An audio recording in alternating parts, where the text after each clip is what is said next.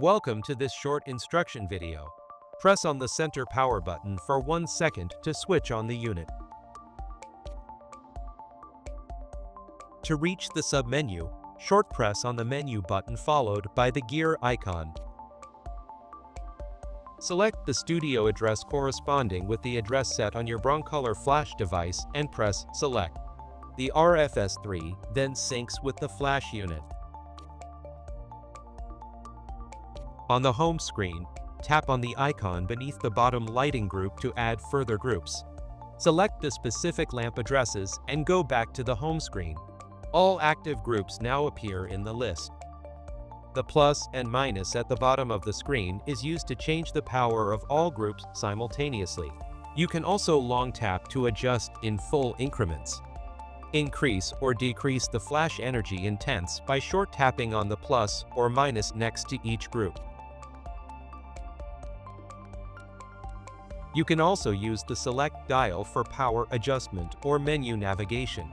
Press to make the blue focus frame appear. Turn the select dial slowly for tenths of a step or quickly for full steps.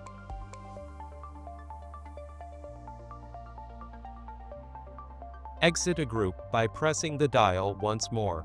Swipe down or press the menu button to access the modeling light function.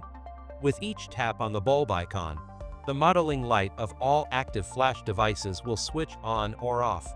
Tap on the lock icon to temporarily lock the touch display. Long tap for 2 seconds to unlock the screen.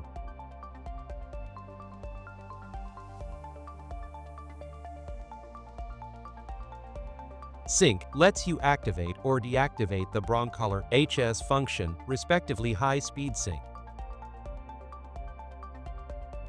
With pre-sync, you can fine-tune the timing of the flash release within 10 milliseconds. With Auto Off, you can make the RFS 3 automatically turn off after 30, 60, or 90 minutes to save battery life. It can be recharged via USB-C. Under the Display submenu, you can set the display brightness and the display standby time between 15 seconds and 3 minutes. The RFS 3 currently supports 9 languages. The currently installed firmware version can be found under Device Info.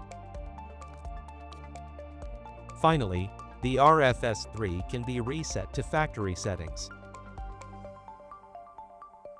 Switching off is again a 1-second press on the power button.